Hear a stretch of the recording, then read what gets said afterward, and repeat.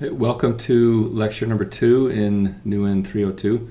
Last time we focused on more of the course structure, some of the fundamental units that we would encounter. We introduced a couple of new units that many of you might not have seen before, and we use those on scales that are more on the atom or nuclear scale. And those include AMU for mass and then EV for energy.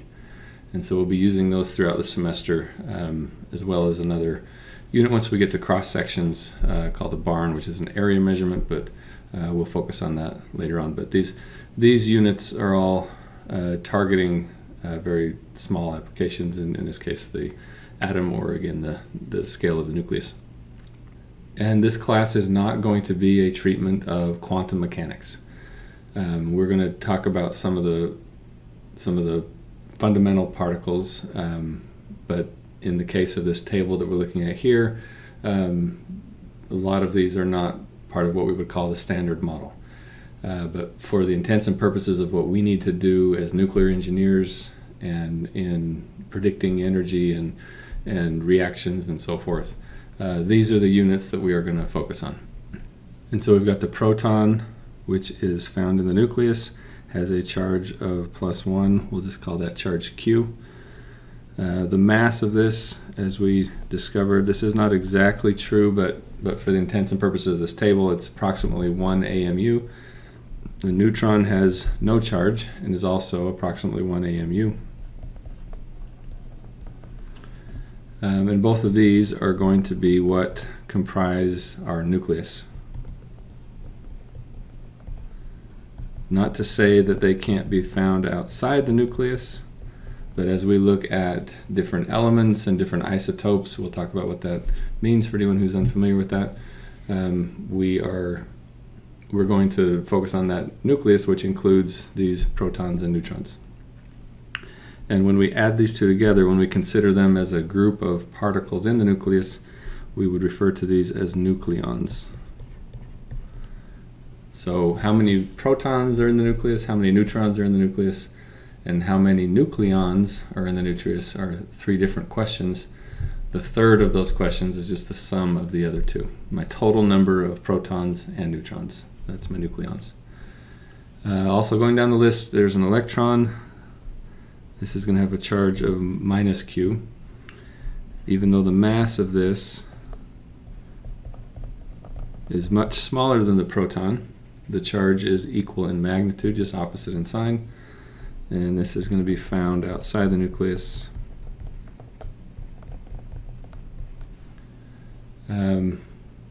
The positron is going to have the same mass as an electron, but it's going to have a +1 charge.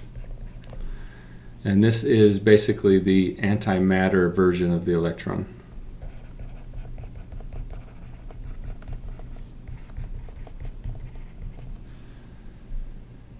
And then we have the antiproton, which is the antimatter version of the proton. So instead of a +1 charge, we've got a -1 charge, and it's going to have the same mass as a proton.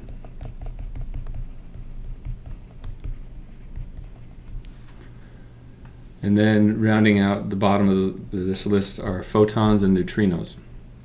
Now neither of these have charges, but neither of them have mass either. And this is the reason why each of them can travel at the speed of light.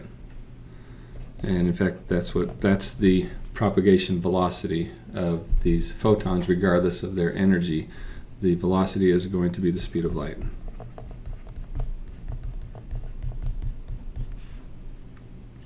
Same thing with a neutrino. Travel speed of light. There are 6 varieties in the standard model. There's going to be 6 varieties of these neutrinos. We are only going to consider 2 of those for the purposes of the calculations and modeling and predictions and analysis that we do in this class. And those are the electron neutrino and the antineutrino.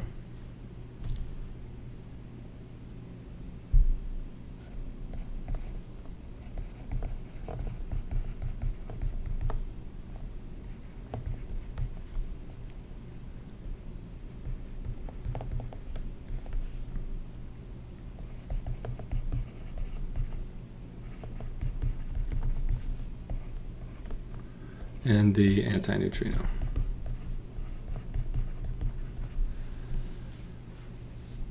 Okay, so we're going to talk a little bit now about the dual nature of light, being a wave and a particle, and kind of set the stage for this second objective today is develop an understanding of the origin and significance of special relativity.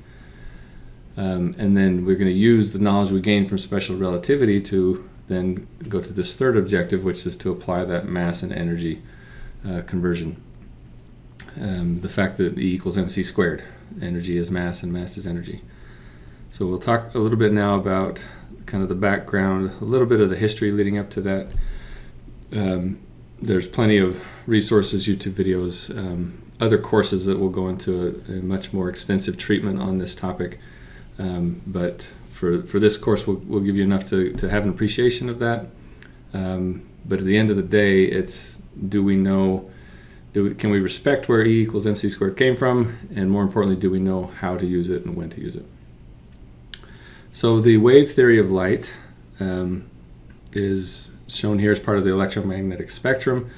Depending on the frequency of the wave, then it's going to fall, or frequency or wavelength, depending on how you prefer to think about it. It's going to fall in different categories. There's a very thin spectrum of this electromagnetic radiation spectrum that is our visible light. Everything else outside of that, our eyes aren't tuned to recognize or sense. But we have, for each of these, we have the speed is going to be the product of the frequency and the wavelength.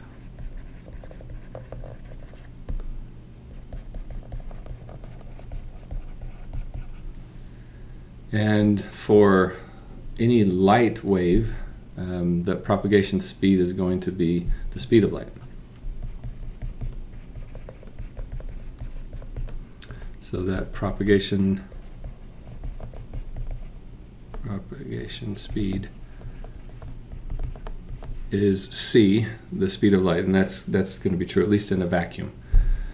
And so this is the equation. Our propagation speed is going to be the frequency multiplied by the wavelength. And this general expression here is true for any traveling wave. We're just going to make use of the fact that when we're talking about light waves, then we know the speed. The speed is the speed of light. So the whole conundrum was, well, if light doesn't, if there's no mass to it, how does it have energy? How does it have any kinetic energy or momentum? And the particle theory of light is comprised of the fact that this light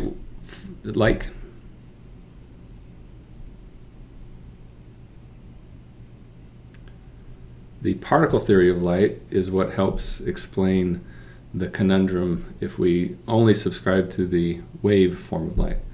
And the fact of the matter is that it's both. It's not that it can be both. It is both. And it's just a matter of, do we have the what kind of technology are we using to measure it? What kind of frequencies are we detecting? And for these long wavelengths, for the low frequencies, we just don't have the sensing equipment to do experiments where we recognize, okay, this is a particle.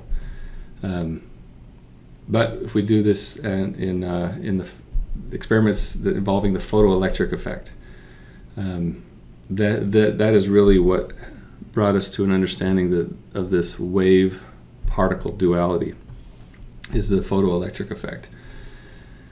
And what was discovered is that the energy is going to be proportional to the frequency. These experiments are basically, you can do this garage style for not too expensive, but if you have electrons on a surface and you're trying to get those to be ejected off the surface of some object, and you can try to do that with a light wave, And the thought process was many decades ago that if I increase the intensity of that light, I will see more and more electrons. But that really wasn't the case. The case was that I have to find the right frequency of the light in order to get those electrons to then discharge from the surface. And the energy at which that was taking place is proportional to the frequency here by Planck's constant. So this is my frequency, and this here is Planck's constant, where h is going to be 6.63 times 10 to the negative 34th joule seconds. And so my frequency is 1 over second, so I'm left with an energy of joules. And this was proven again and again and again through this photoelectric effect experiments. And the result of all that was an understanding of what's called the wave-particle duality.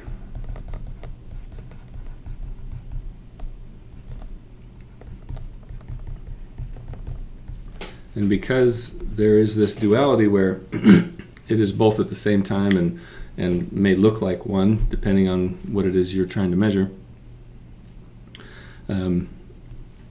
we can then express, because of this energy relationship here, we can express the momentum, since momentum is going to be mass times velocity.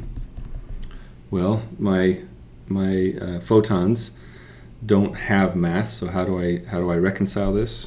Well, I could also express the momentum as the energy divided by the velocity. And we know that the velocity is the speed of light. So we express this energy using the relationship we now understand from those photoelectric effect experiments. And we've got Planck's constant times my frequency divided by the speed of light. And so this now is my momentum of a photon. So even though it doesn't have any mass, I can express the I can express the energy and the momentum of this massless object, which is very counterintuitive based on Newtonian physics, for example. If something doesn't have a mass, you can't have a momentum or an energy associated with it. And we can use the combination of all these equations to then express the photon's wavelength as a function of frequency, or as a function of energy.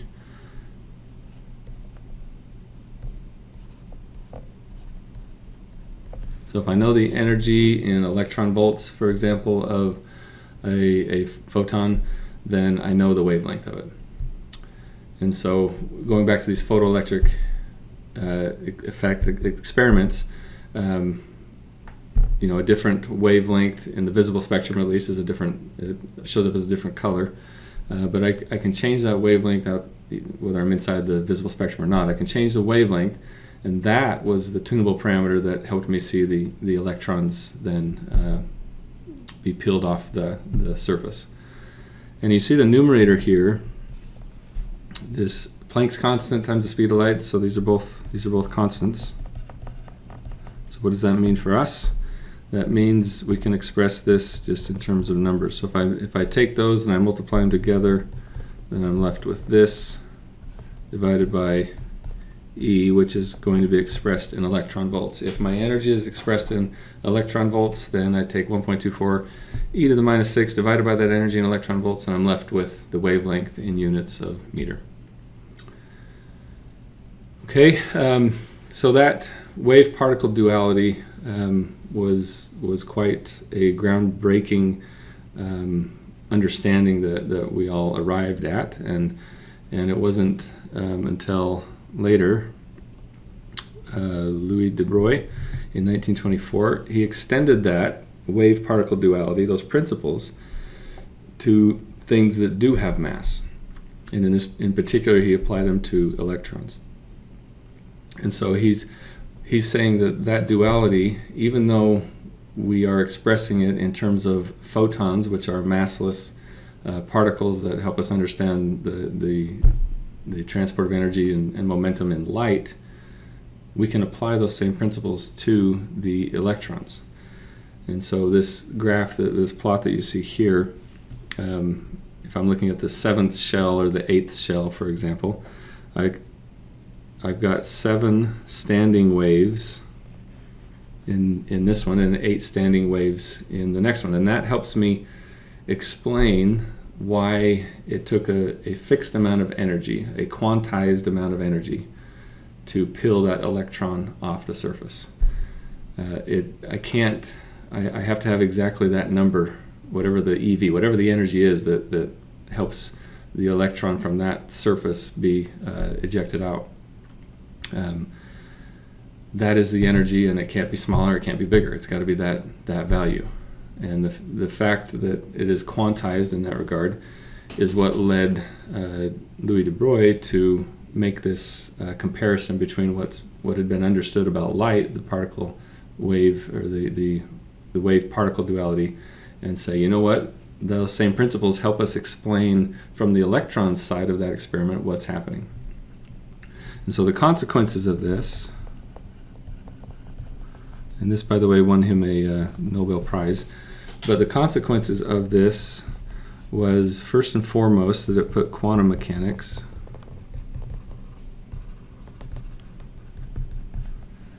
and if you think about quantum mechanics, if you know anything about it, you know there's a wave function, and so in particular this wave function development.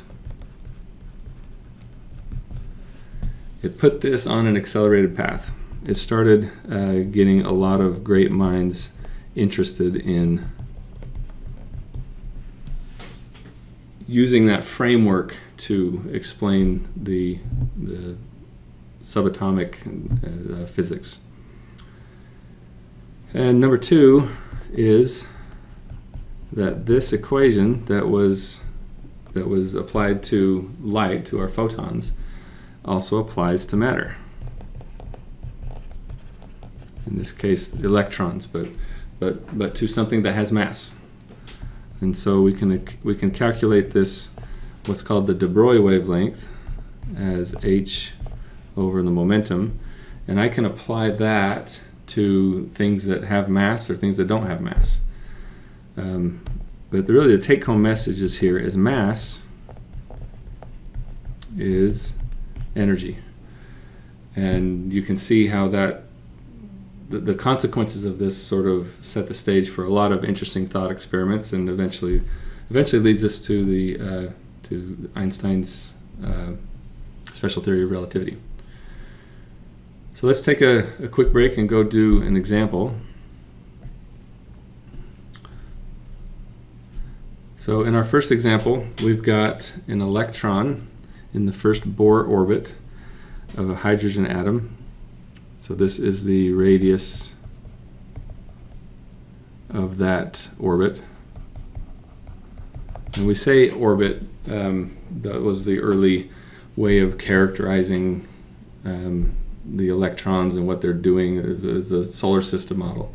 And we know that in today's world, we know that's not an accurate representation of it, but Bohr's approach to modeling that did extremely well for hydrogen and some of the lower mass numbers. And so you think of this as, I got a nucleus and my first valence shell, my first shell of electrons, that first Bohr orbit. Those two descriptions are synonymous. So we're saying an electron here has a kinetic energy of 13.6 eV. Electron volt is an energy. And so we want to express the de Broglie wavelength for this electron in multiples of atomic circumference. And so we go back to the definition of de Broglie wavelength. And this is going to be my Planck's constant divided by my momentum. But we can express the momentum as the product of mass, in this case the mass of the electron, times the velocity. And what do I do with velocity? I am going to look at the definition of kinetic energy, because that's the number I'm given. And since kinetic energy is going to be 1/2 the mass of the electron times that velocity squared, I can use this, since I know the kinetic energy, I can use that to find my velocity. So velocity is going to be the square root of 2 times that kinetic energy divided by my mass, square root of that. And I'm going to substitute that in here for momentum. And then I'll substitute that momentum back into the expression for the de Broglie wavelength. So I've got de Broglie wavelength equals h over momentum, and that's going to be h. We've got the mass of the electron times the square root of that 2 times kinetic energy over the mass of the electron. And so this is just going to be the square root of mass of the electron times 2 times kinetic energy. Right, and I know these things. I'm given the kinetic energy. I'm given the, well, I'm not given the mass of the electron, but that's something I can look up. So I'm not using this radius at all, this given information of 5.3 e to the minus 11 meters, but we're going to do this 2 different ways and show we get the similar result. So I plug in all these numbers. H is going to be 6.63 times 10 to the negative 34 joule seconds, and the mass of the electron is going to be 1.6 times 10 to the negative 19th. Or, I'm sorry, that's my conversion from eV to joules. The mass of the electron is going to be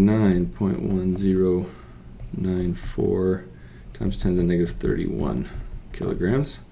That's the mass of the electron, times 2 times my kinetic energy, which is 13.6 eV. And then that's where I multiply by the conversion between eV and joules, which is 1.6 times 10 to the negative 19th joules for 1 eV. And then I got to take that whole denominator and take the square root of that. And so what happens with my units? My EVs cancel out here. My joules and kilogram. So recall that a joule is going to be a Newton meter, and inside that Newton I've got a mass times an acceleration. So I've got a kilogram times meters per second squared. And I do all this math, and you'll see that as long as I'm consistent with joules here and joules here, you're welcome to go through the exercise of looking at all the units, taking the square root, and so on. But what ends up happening, since we're looking for a wavelength, is this ends up being a unit of length. And so this will be in meters. So my de Broglie wavelength is going to be, in this case, 3.33 times 10 to the negative 10th meters, which is going to be 1/3 of a nanometer. So for this first Bohr orbit, my first shell, using the de Broglie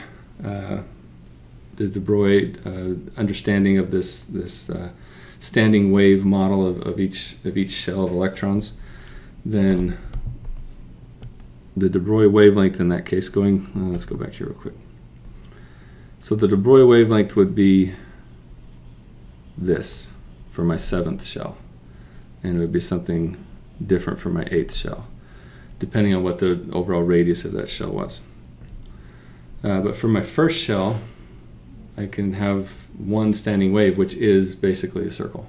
And so my de Broglie wavelength in that case, this is the second way. Actually, let's put a little statement here. For my first Bohr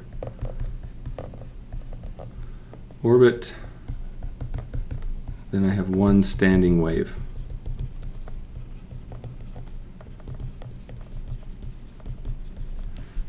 And so therefore, my de Broglie wavelength is just going to be equal to the circumference.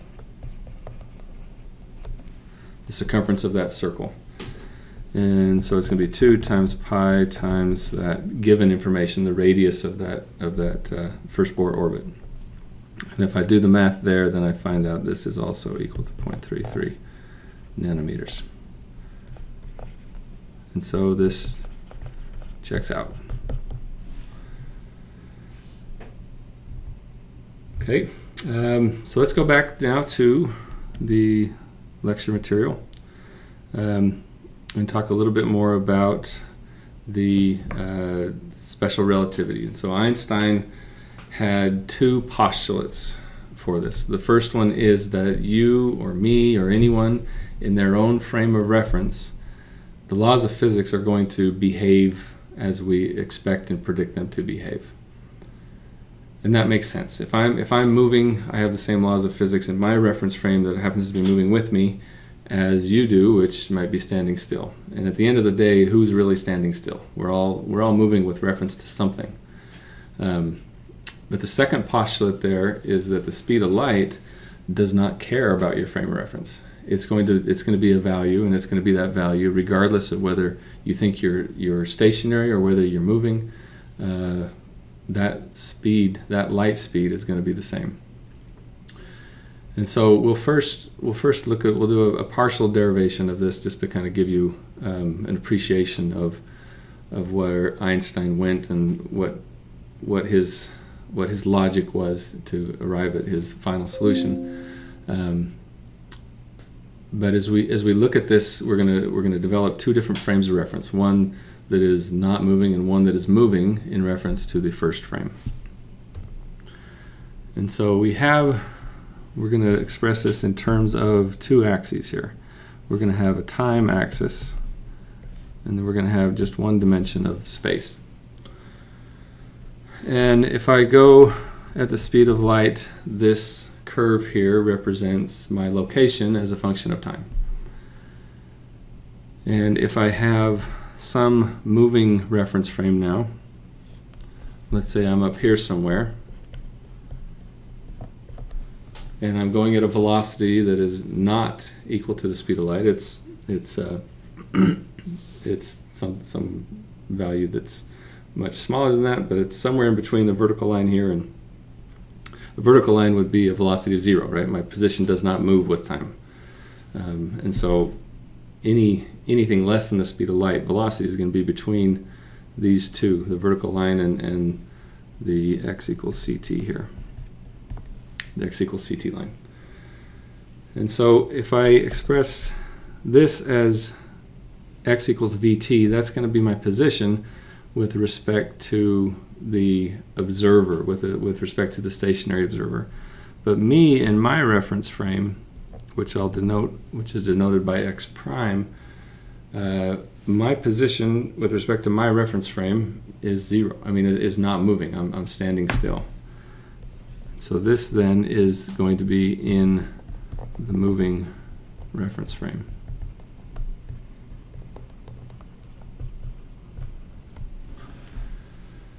So what do we have here? We want to look at x prime. We've got x prime equals x minus vt. That's going to be the spatial description of where that position is. And then, according to Newtonian physics, we're going to say that time is going to march forward regardless of which reference frame that I am dealing with. It's going to be the same number, and they're going to be the clocks tick at the same rate regardless of whether the frame of reference is moving or not. And just to make sure we understand we're all on the same page here, this is not a correct assumption as you get towards the speed of light, but this is according to Newton.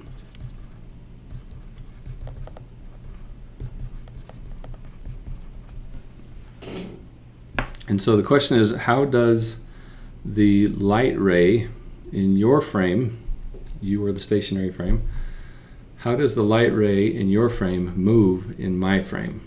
My frame is the one that's translating, is moving. And so we'll take this expression up here, and we'll say that x prime equals ct minus vt. In other words, it's the difference of those velocities. This is what we would do with Newtonian physics. We would say, if I'm on a train traveling towards you, or if I'm on a train traveling towards you and you throw a tennis ball towards the train, then it's going to feel like it has a higher velocity. Or if you throw the tennis ball away from the train, or if I'm on the train and throw a tennis, that might be the better way to think about it. So if I'm on the train and I shine a light, shine a light because we're talking about light rays, then the apparent speed of the light would be that whatever the speed of light is, c, minus the translational velocity of my reference frame. Since I'm moving away from you, let's say. So I'm moving away from you, you're at the origin, I'm moving away from you, and I shine a light back towards you. The light speed to you, according to Newton, would appear like it is a little slower than the absolute speed of light by this amount here. And we could also say that c minus v times t prime. We could say that the x prime equals c minus vt prime, since we started with this assumption, since t prime and t are equal. So if the light ray then were moving to the left, then my equation would look something like this, since I have another line here, x equals minus ct. So it'll be minus ct minus vt, or negative c plus v times t. In other words, it looks as if it's going faster than the speed of light. And we know that this simply isn't true, right? There have been experiment after experiment with light taking different paths, and it didn't matter on the path whether the frame was moving or not. The speed of light was the speed of light, it was a constant. And so the real question to ask at this stage would say, okay, we know that everything we did here is not right. And because it's not right, that means we've got to do something to fix it. And so the question is, what transformation is needed in order to ensure that my speed of light is going to be the same in both your reference frame and my reference frame? Another way to ask this is, what does synchronization mean? What happens to clocks that are ticking in stationary versus moving frames of reference? In order to illustrate this, we'll start with a series of travelers, and they're all moving at the same speed. And again, there's an observer that is stationary. And so we sketch our plot back here. We get time, and I'm going to express this in terms of seconds, and then my x is going to be in terms of light seconds. So how many light seconds does light travel in 1 second? Well, it travels 1 light second. And so my speed of light curve here is going to be a 45-degree angle. So this will be our, and we'll just leave c off of this now, x equals t, and then this is going to be x equals minus t. It's not very clear, minus t.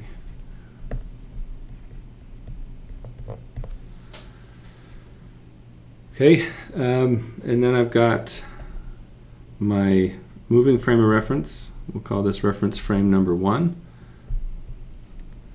And so this will be x equals vt. But then I'm going to say someone started here, and they're going to move at the same velocity as I am, but we're separated by some distance. We'll call this reference frame 2. And so this will be x equals vt, and we'll call this here 1 unit. And so this will be vt plus 1. And then we'll make a third reference frame here. We'll call this reference frame 3.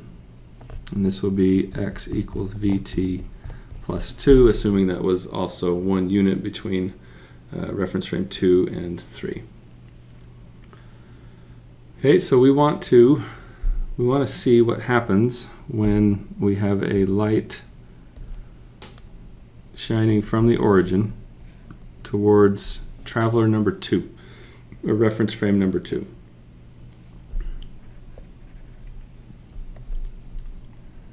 And so we've got this point in time, we'll call this point A. And we want to say what needs to happen to our clocks, to our synchronization, what needs to happen in order if traveler 3 on the third reference frame also was shining a light back at reference frame number 2. Okay, so whether it's I'm moving this way shining it back or moving this way shining it towards you, speed of light should be the speed of light.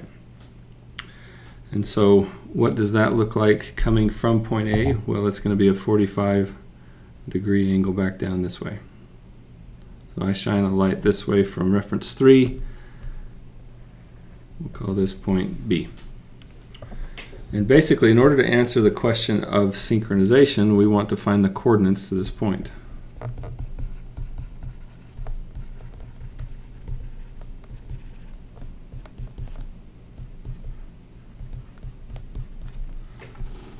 So we'll do that by first finding the coordinates for point A.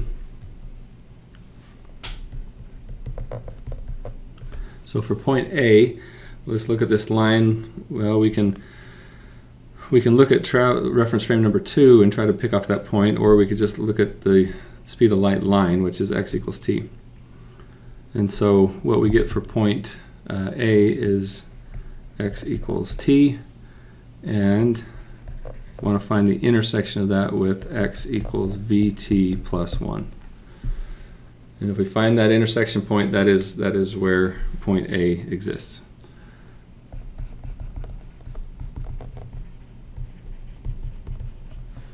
And so we solve this for t. T is going to be vt plus 1 because x is t, so I move that over there. So I've got t equal to 1 over 1 minus v.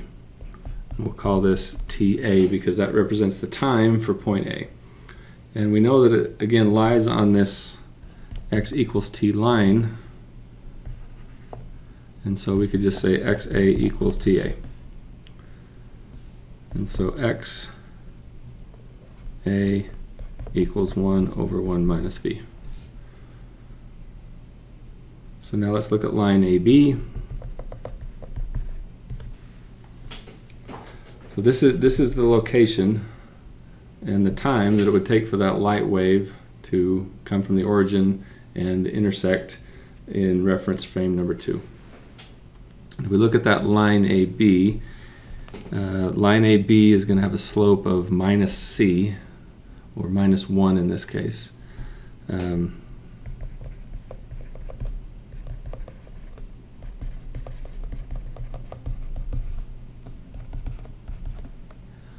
Or we could say that x plus t is going to be some constant. All along that line, x plus t has to equal some constant. It has a slope of -1. And so we can evaluate that at any point along that line, but we might as well evaluate it at point A because that's part of line AB, and we already know the coordinates at point A. And so we'll take the x value, which is 1 over 1 minus v, and to that we will add the t value, which also is 1 over 1 minus v. And that is going to be our constant. And so the constant in this case is just 2 over 1 minus v. And then next we will look now at point B. Well, we'll say this, like x plus t equals 2 over 1 minus v. So now if we look at point B, then we want to find the intersection. If we scroll back up to that, we want to find the intersection between line AB, which we have an equation for, and the frame of reference of that reference frame number 3, the equation that shows us the line for reference frame number 3. So for point B, then we need to find the intersection between line AB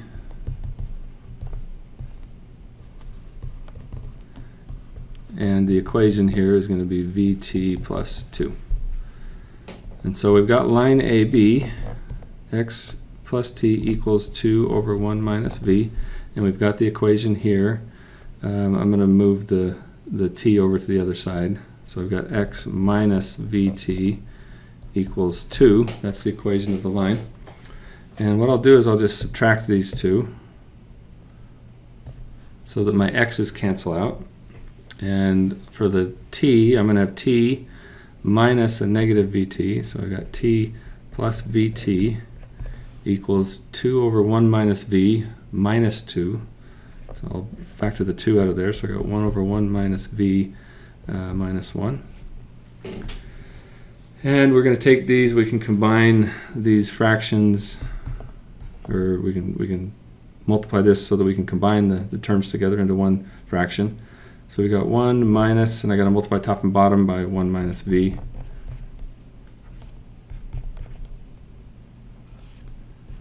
And you can see that the ones are going to cancel out, and I'm left with just v on the numerator.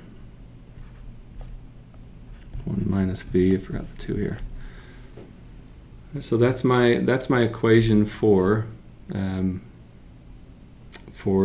t, well, t plus vt. So we need to take this a step further. So we need to say t times 1 plus v equals the right hand side, which is 2 times v over 1 minus v. And so tb, this is point b, is just going to be 2v divided by, I have a 1 minus v, a 1 plus v. I can combine those two together to become 1 minus v squared. So now I've got the location, or the coordinate point for the y-axis, which is time, for that point b, and I know that x equals vt plus 2 for that line, and so I can just say that xb equals v times tb plus 2. And so this xb is going to be equal to v times what I get for tb is this 2v over 1 minus v squared plus 2. And we'll factor the 2 out again. And so in the first term I've got v squared over 1 minus v squared. And in the second term I just have 1. And so let's multiply the top and bottom of that second term by 1 minus v squared, so we can combine these into a single fraction. And I've got 2 times v squared plus 1 minus v squared, all divided by 1 minus v squared. And so this, in this case, my v squareds cancel out, and I'm left with 2 times 1 over 1 minus v squared. All right, that's my xb. And now that we know point B, we know the x and y locations for point B, we want to know what the equation for the line that goes through here. We'll call this line Z. And since it goes right through the origin, so I don't have any intercept to that line, and so the expression for this is just I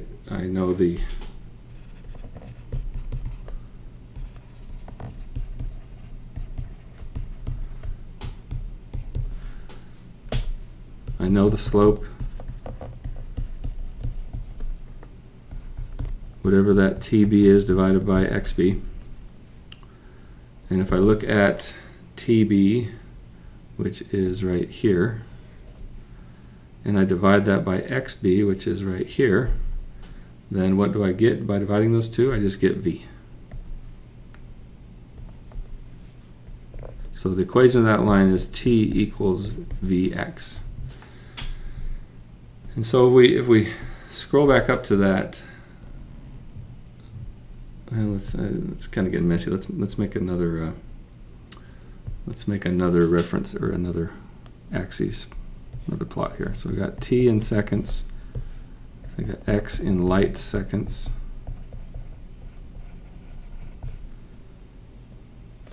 I know at a 45-degree angle I've got that x equals t line. What this means is that I have my moving frame of reference like I did before.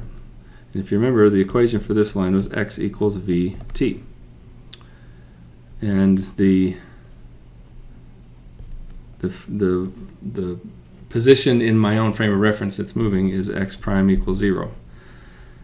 And what I found from this analysis up to this point is that I have another curve here, and this curve is going to be t equals vx. And it's here that I'm not going to say x prime equals 0, but I'm going to say t prime equals 0. And that really is the key. These sets of equations here represents the key to what I'm terming synchronization or synchronous.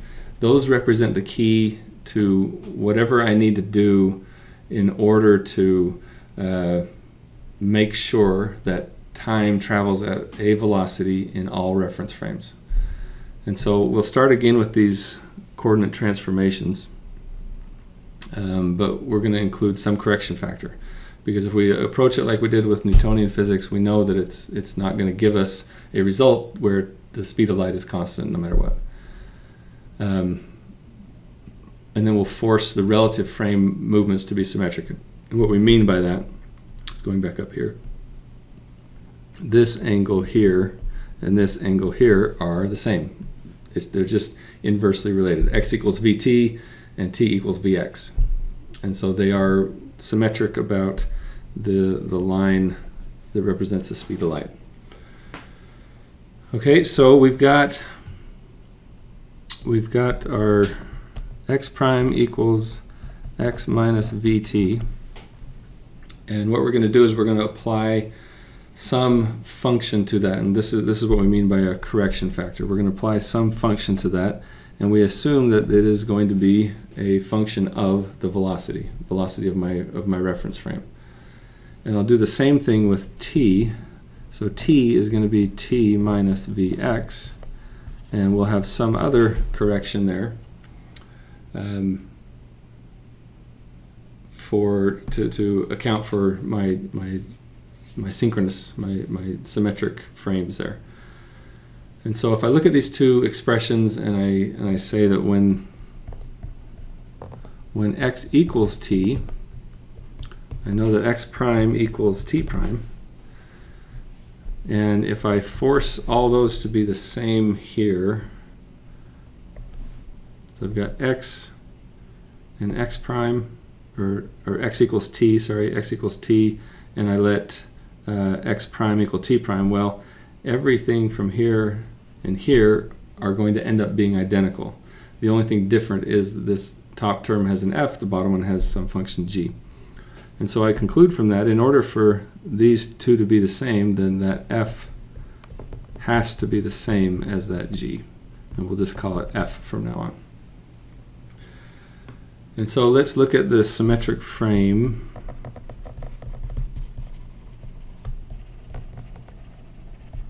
Movements.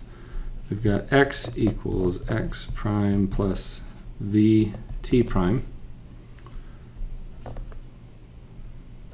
times that f. And the symmetric frame movements, well, this is the symmetric one. This is the one we wrote before, x minus vt times f. It's the same function that I apply whether I'm talking about my moving reference frame or my stationary reference frame. And again, that shouldn't matter in determining the speed of light. Speed of light should be same whether I'm moving or not, and whichever one I'm calling my reference frame or not. And after all, if I'm moving with relation to you, I could call myself stationary and you're moving with relation to me. That's all relative. And so both of these should be consistent with each other. And I should have the same thing for time, t prime plus vx prime.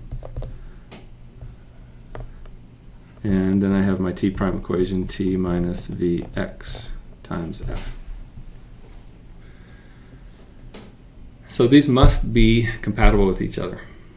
And so let's take a look at these. Let's take t prime here and substitute it in here.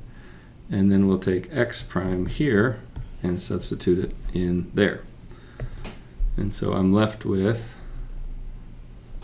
x equals x minus vt times f plus v times t minus vx times f, and all of that multiplied by this f here, and so all I'm going to do is just call this f squared. And if I look at these, I can see that this vt here is multiplied by f squared. I got a v and a t here and an f squared, and so these are going to cancel out that term there, and I'm left with x equals x times, we'll just do it this way, f squared times 1 minus v squared. So what does that mean? Well, if they are consistent with each other, if they are going to be compatible with each other, then I can cancel my x out. And so my f, this function, we'll make that a function of v, equals 1 over the square root of 1 minus v squared. This is what's termed the Lorentz transformation.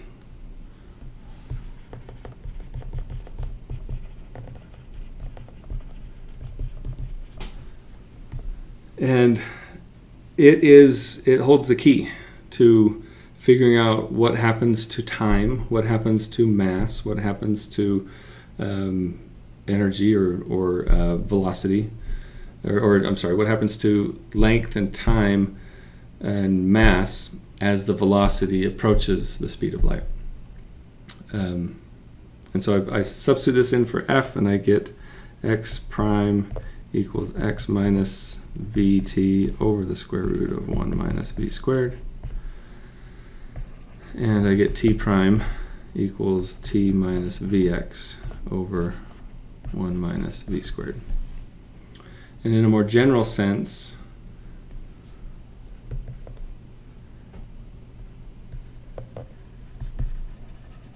because we were working with axes that were seconds and light seconds, and so the slope of the equation that was my light was just x equals t instead of x equals ct. But in a general sense, it's going to be this one. X equals x minus, x prime equals x minus vt divided by 1 minus v squared over c squared. And then my t prime is going to be t minus v over c squared x divided by 1 minus v squared over c squared.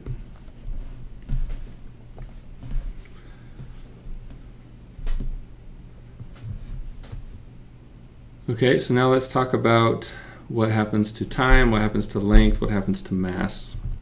Now that I've got a firm understanding of what it takes to, what kind of correction factor I need in order to ensure that the speed of light is going to be the same in any frame of reference, then let's go to first look at time. In order to do this, let's look at another little thought experiment, and we'll identify the Lorentz transformation here just shortly. But let's say that I have some light, and up here is a light sensor, a light detector,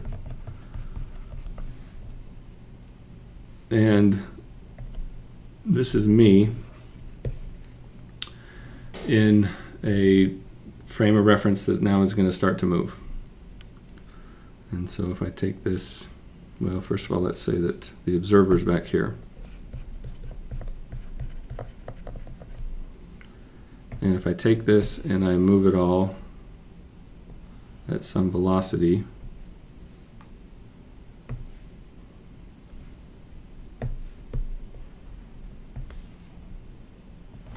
I didn't want to make all that.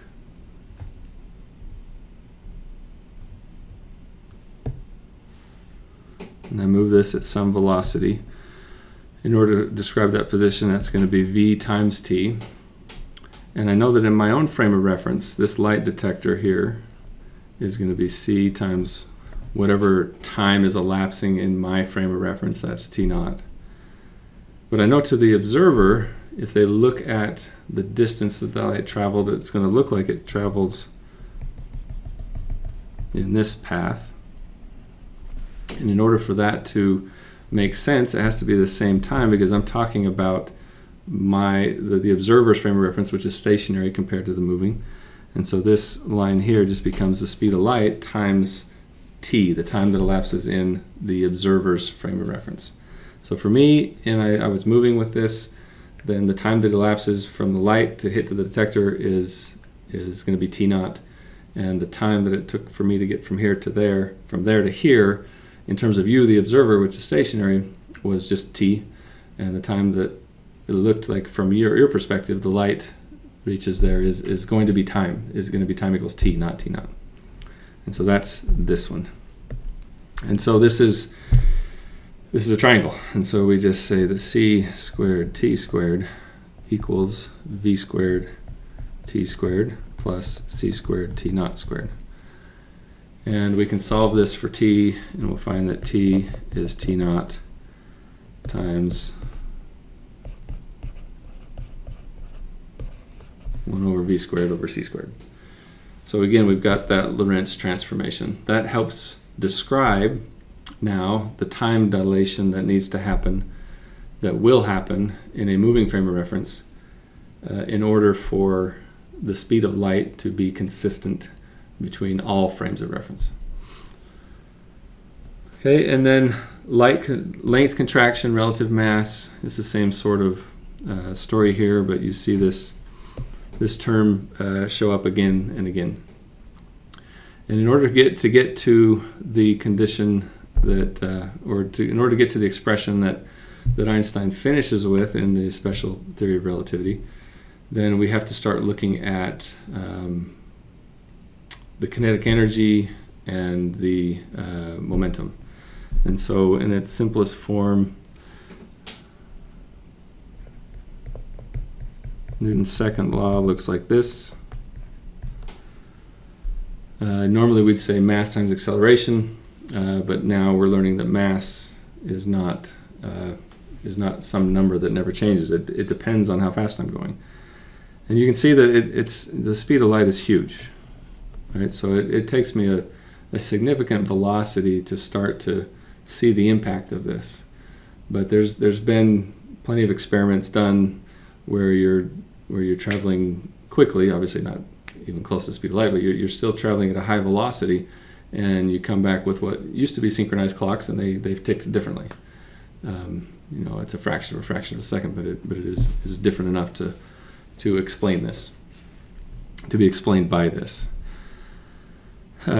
So we've got m times dv dt. I've got both of these things that can change with time, plus v times dm dt. And we're going to use this. We're going to use this to find the energy.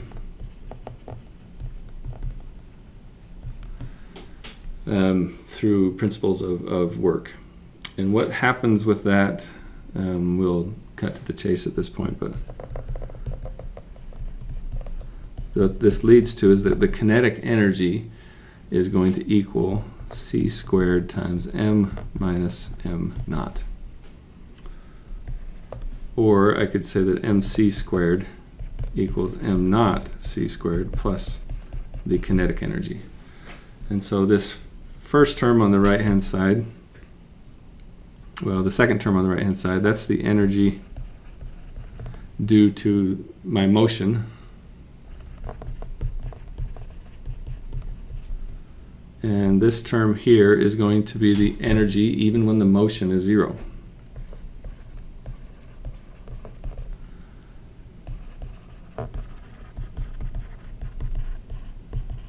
So I don't have a velocity. Therefore, this m naught here, this is called my rest mass. In other words, I don't have a velocity. It's just it's stationary. But if you are curious to ever I don't have a list of all these experiments. If you're interested, I can give them to you. I don't have a list here, I should say. But there's been a handful of experiments that have been done with light propagation and other fields, and all these different theories that have attempted to explain them and to capture the trends and the data seen in the experiments. And there's just one. There's only one that captures all of them in an adequate fashion. And it is the basis, it's the foundation on which everything this semester we're going to do is based, is that E equals mc squared. But it all comes from, just to kind of, again, take a bigger picture view of this, it all comes from the desire to maintain the speed of light being constant no matter what the reference frame is. And once you subscribe to that premise, then you're going to arrive at this solution naturally. It's impossible not to arrive at this solution. And the thought process that led us down that path was from experiment after experiment that shows that the speed of light does not care what your frame of reference is. It doesn't care if it's moving or not. The speed of light is going to be some number. It's going to be some constant. And the only time we can actually achieve that velocity is if we don't have any mass. Because if you look up above at this expression here,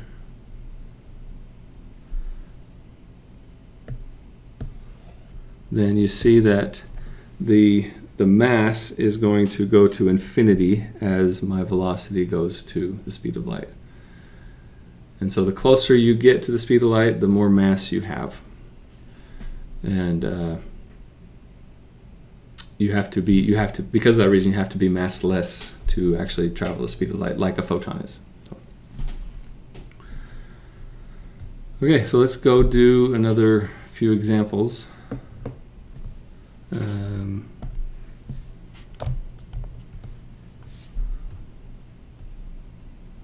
So example 2.2, we're going to use the rest mass of the proton and a neutron, and we're going to compute the rest mass energy.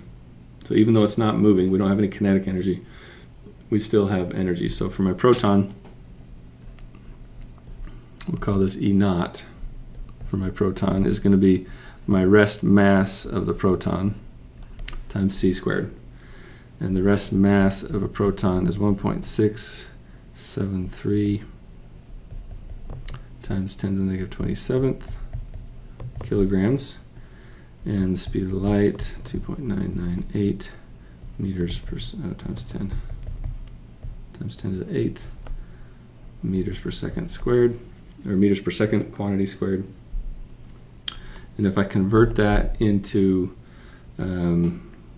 this is an energy, so I could do this calculation. I'm going to get a value of joules.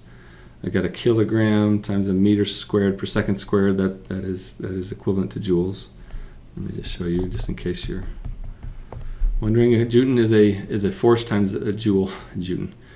A joule is a Newton times a meter, a force times a distance, and that force is a mass times an acceleration.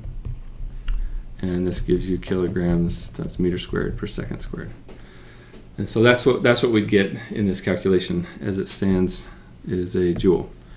But that number is going to be having times 10 to the really small exponent. So what we're going to do is we're going to convert that to let's convert that to MeV. So we got 1 MeV is going to be 1.602 times 10 to the negative 13th joules. And so the kilograms times meter squared per second squared cancels with the joules, and I'm left with MeV. And this is going to be 938.6 MeV. So 938.6 times 10 to the 6th electron volts. Or in terms of MeV, that's just 938.6 MeV. So for the neutron, we don't expect this to be wildly different because the mass of a proton and the mass of a neutron are not that different. And the speed of light is the speed of light. So we have the rest mass of a neutron is going to be 1.675 times 10 to the negative 27th kilograms. times the speed of light squared, and we'll do the same conversion, and this will end up being 939.8 MeV. So it's about 1,000 mega electron volts, so 1,000 MeV of energy, the rest energy of a proton. Same thing with the neutron. There's a number that you're going to want to memorize because the proton and the neutron, in terms of atomic mass units, instead of kilograms, is going to be approximately 1. Not exactly 1, but approximately 1. But it's worth memorizing a few things in the nuclear world, and definitely 2 of those are going to happen this semester. The one is today. And that is the conversion, because that's the whole premise of E equals mc squared, is energy is mass and mass is energy. And so it's worth, since we're dealing in units of EV or MeV and AMU for mass, we're converting energy to mass, it's worth knowing the conversion from one to the other.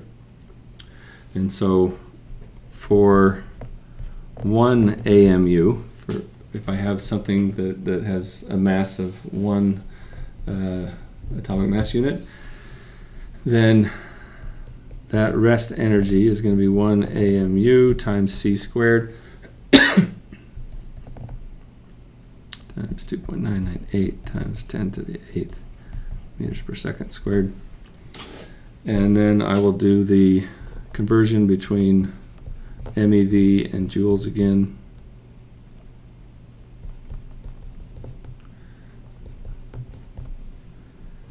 And then I better tack on here, going from AMU back to kilograms. So in 1 AMU, there is going to be 1.6605 times 10 to the negative 27th kilograms. So 1 AMU is going to correspond, if I do the math here, is going to be, and we expect it to be pretty close to these other 2 that we just did, equals 931.5. So this is one thing that you need to memorize. This needs to be part of your vernacular, part of your understanding. So the conversion between energy and mass, energy in units of MeV and mass in units of AMU, is 931.5. Okay. So yes, we calculated rest mass energy for proton and neutron, but the real takeaway from this example, 2.2, is this quantity that we will, it's going to be to our benefit, so that we don't have to keep using these conversions here and here between kilograms and AMU and MeV and joules, and so that we don't have to keep doing that. This is the quantity that we want to memorize. Okay, the last example for today is listed here, example 2.3. Determine the kinetic energy at which a proton attains 0.7 c. So I'm going 75% the speed of light, 70% the speed of light. And we want to express this energy as both an absolute energy in electron volts, it's probably going to be MeV, and relative to the proton rest energy. So let's look at the total energy, as we learned, is our kinetic energy plus that rest mass energy. And that's going to be equal to m naught c squared over 1 minus v squared over c squared 1/2. So that's my relative mass. And in this case, we know that v over c is going to be 0.7. So I plug that in there, and I divide everything by m naught c squared. And so I've got kinetic energy over m naught c squared plus 1 equals 1 minus 0.7 squared to the negative 1/2. And so I'm going to subtract the 1 from here.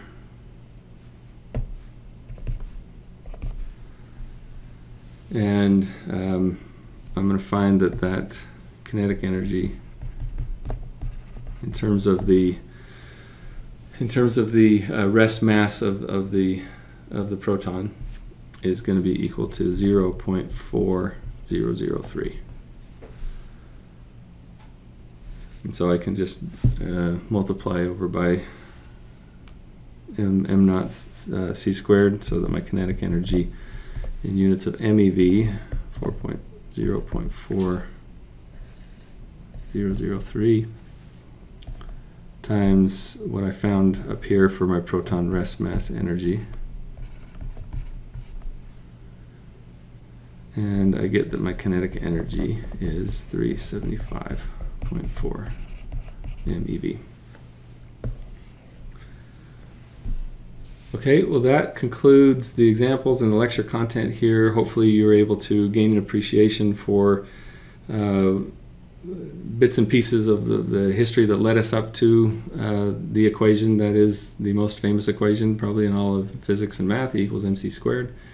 You gain an appreciation for further appreciation for units on those scales, AMU and MEV. We'll deal with EV and KEV and MEV. And next lecture we will start looking at more of the nucleus composition. What does it mean to have a certain number of protons and neutrons, and more importantly, when are things actually stable? When we'll talk about when we have a combination of those in certain configurations or environments where they don't want to stay together that way, and what does that mean, and how does that relate to radioactivity? All right, well that concludes this lecture, and see you in lecture 3.